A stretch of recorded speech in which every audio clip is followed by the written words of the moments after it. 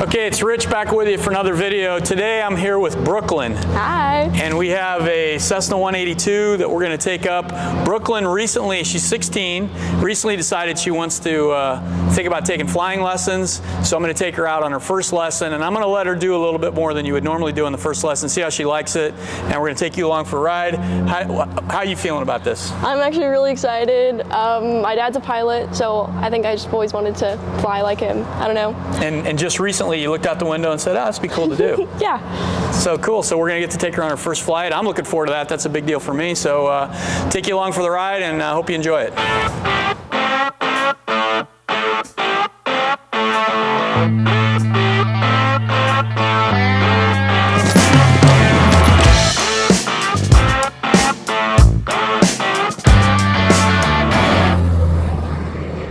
Good job. Keep one hand on the throttle, a little bit of brake. Good job. Now get lined up with that white stripe. And now start adding some power. Nice and slow, one hand on the yoke too. And remember, when I tell you, you're going to pull back a little bit. All the way to the stop. Nice and slow, just like you're doing. Good job. A little faster. A little faster. See how the airplane wants to track straight, so you're doing a good job. You're not over controlling it. All the way to the stop now. All the way in. Push that power all the way up till it stops. All the way up. Keep going, keep going, keep going. Good job. Okay, now, just a little bit of back and neutralize. Back and neutralize. Okay, you got it now. So just keep that straight. And if you feel the nose getting too high, just give it a little bit push down. Nice and easy. Everything's easy on the controls. Beautiful. You're flying. Feet on the rudder pedals, right? At the river is approved. Not Turn at the river, approved, 4 Delta Sierra, thank you. Not that hard. That was really nice. I mean, you did 95% of that yourself. That was so smooth. Rich Jet 770, ILS 30. Ladies Jet 770, Long Beach Tower, runway 30, clear to land. If it starts turning right on you, you turn it a little bit left. And somebody else called other than exactly. See how you're climbing? Going away from the ground? Very nice. Speed's good. Everything looks good. Now I'm going to show you something. If we push forward, watch. I want you to watch up here. Watch the nose. See it come down? And then I pull back, and the nose comes up. Okay. So you're doing just perfect. This is a good climb. Now do you see the river? Yeah. So when we get to the river, I want you to turn left. Remember what I said?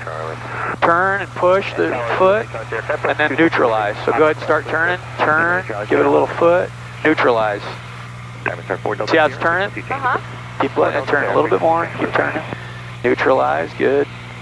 Excellent. There you go. Roll the wings back. Now you see how you're seeing more, so pull a little bit. Just a little. There you go. You brought the nose up. Nice. Very nice. Okay, a little bit more that way. So turn just a little bit to the left. Excellent. You're a natural. Thank you. Not that hard, is it? No. Now bank them back to the right. Nice. Now, do you think the wings are level? Look out there and tell me what you think. I got the open side. Okay, so correct it. So bring it down. So we always want the wings level. Good. So you have to take active control. If you think the wing's too high, fix it on your own. Don't wait for it to fix itself. Okay. And we're climbing, right? Takeoff 30, altitude 20. Very nice. Okay, here comes 3,000. So just nice and easy, push the nose over and try to level off with the wings level. Push that nose over a little bit more. Good job. Good job, keeping the wings level. Keep pushing that nose over. Give me a good, pretty good push on it. There you go. So I want you to be able to see over the nose. Now that's pretty much level flight. You can see the horizon, and you can see the bank. Now see the nose creeping up on you a little bit. So we can just a little bit of down here. How does it feel? Do you have to pull or push the whole? Now see how it's nice and level. So that's called being trimmed out. And we do that with these things. A wheel? Yeah, trim wheel, but we'll talk more about that later. Okay, we're going to get a little further out here, and then we're going to do a turn 360 degrees all the way around and come back straight.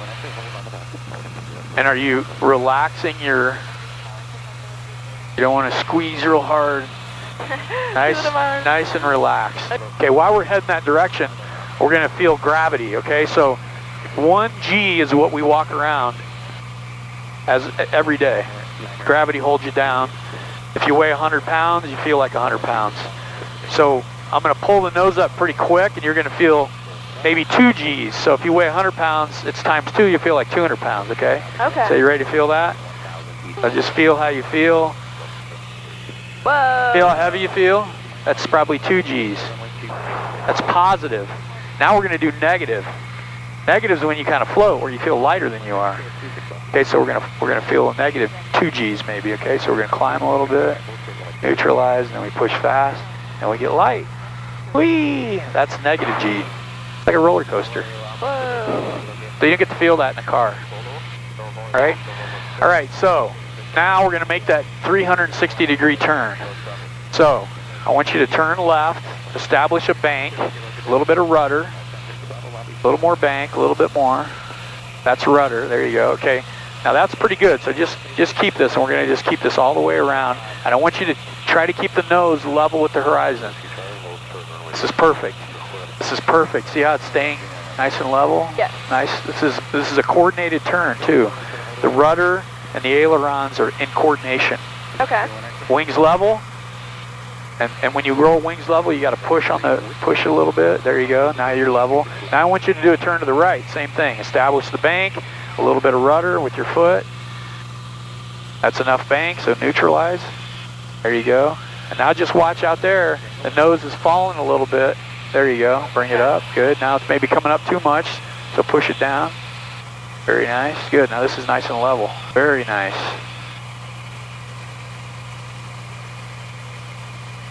Easy. Nice. Okay, now what I want you to feel is how the rudder pedals control the airplane. So I want you to give the right rudder a good push and then the left rudder a good push. Feel that? Give the left one a good push. One? No, it's going this way. Okay, nice and level. Now watch, I'll do it. I'm going wings level. We're not going to change it with ailerons. We're only going to do rudders. So watch. See the nose right? Nose left. Okay. Nose right. Nose left. Roll, ailerons, bank, bank, right? And then pitch, up, down. Yeah. When you bank, you got to give it a little bit of rudder. And you've been doing a really good job keeping that coordinated, right? It's coming natural to you. Okay, now I got the airplane. You take a break. And I'm gonna show you, see Catalina out there? Ooh. Okay, so I'm gonna show you a turn. And I want you to watch, this right here is called the turn coordinator. And that, remember I told you your turns have to be coordinated? Now watch the ball. The ball should be centered when we're coordinated. If I make a turn with no rudder, look what happens. See that ball getting out of center? Okay. Now watch when I give it a little rudder. Look what happens. See the ball comes in? That's coordinated. So that's a coordinated turn. Okay, so watch again as I make a turn. I'm going to lead with rudder, establish the bank, right, and neutralize. And now I'm just making a turn, and the airplane will stay in that attitude. See how the attitude's staying nice and constant? Now I'm going to show you a stall, okay? Autopilot screwed up our last stall. So I pull the power back, and I have to hold altitude. So as the airplane slows, I have to keep pulling back, right? Otherwise, it's gonna dive. See it slowing down? And I'm just slowly pulling back on the yoke. And we're gonna get that warning saying, hey, do something, because the airplane's about ready to stall. See how I'm keeping it nice and coordinated? I'm just slowly pulling back. There's the stall warning. Okay. Slowly pulling back. Feel how the air stops blowing? Because we're not going anywhere. There's the stall. See how the airplane's stalling? It's not flying anymore. Look, we're descending. But I'm kind of flying it in the stall. But watch what happens. All I have to do is go like this. Stall warning goes away, and suddenly we can fly. And I didn't do anything with the power. Oh. It's just from going down, just gravity. So these airplanes don't like to stall, but you really have to make them stall. But if you ever hear that stall warning, you'd want to push the nose down, push the power up to get speed, to keep it from stalling. Okay. Okay, so I want you, let me get some altitude here. I want you to try that. What I want you to do is pull the power off, hold the nose up. When you hear the stall warning, push the nose down and add power. Okay?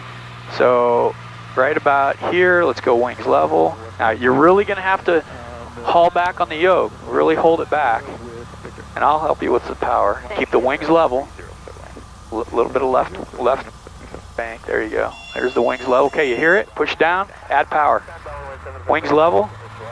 Good job. Turn it left a little bit. Now pitch back up. Climb back up.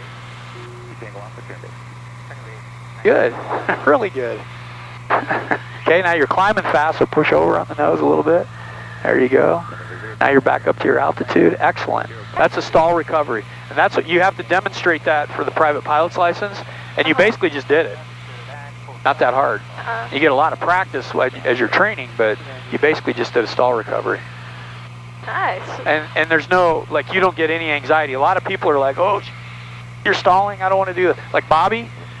Bobby walked in the other day and he's like, one thing is no stalls. We're not doing any stalls, right? And I was like, no, we're going to do stalls. He's like, no, I don't want to do stalls. So some people get anxiety about it. Clearly you don't. That's good. So what do you think so far? This is really fun. What's your biggest question? Is there something that's just like not making any sense to you?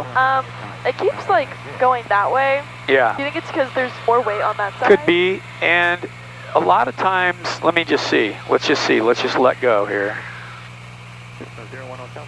So you're right. So the airplane could need a little bit of trim work done on the ground to make sure it goes straight. Okay. But you're right. It does want to turn to the right. That's a good observation. See, I'm letting go and it turns to the right, where it should fly straight. And what we could do is take it to the shop and they can make some adjustments so it flies straight. But that's a good observation. Your dad would probably shoot me if I don't get a picture. My technique for taking pictures is just take tons of them and one of them will be good.